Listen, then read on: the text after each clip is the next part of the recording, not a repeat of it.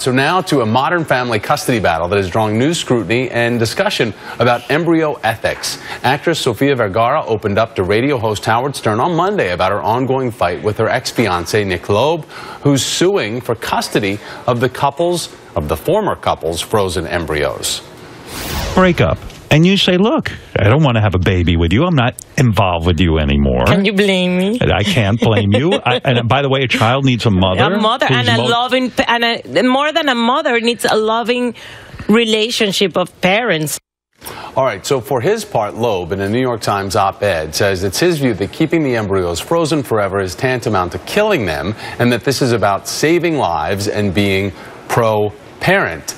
Dr. Mache Seibel is a professor of obstetrics and gynecology at the University of Massachusetts. He's also editor of My Menopause magazine. Doctor, it's great to have you here. Obviously, this is getting a lot of attention because of Sofia Vergara and the fact that this is with her ex-fiancé, and there's this dispute going on. So explain, though, how this type of dispute could become more common. Do we have enough laws in place as the fertility advancements increase?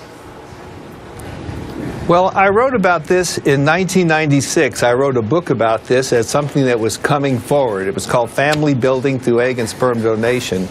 And this is just now at a point where society is catching up a little bit with the legal issues behind it. Because what's happening is people are waiting longer to have babies, there's more frozen embryos, and most importantly, 20 years ago, you could freeze an embryo or a pre-embryo, you could thaw it, but the successes weren't very good.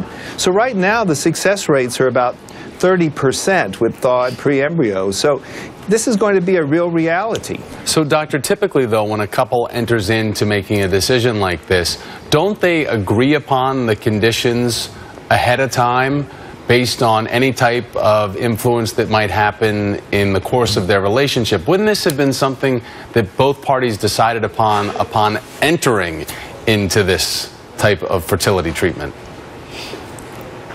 Well, of course they do. They have legal documents that they sign, and they agree to how they're going to deal with these embryos in the event of their death or divorce and so forth.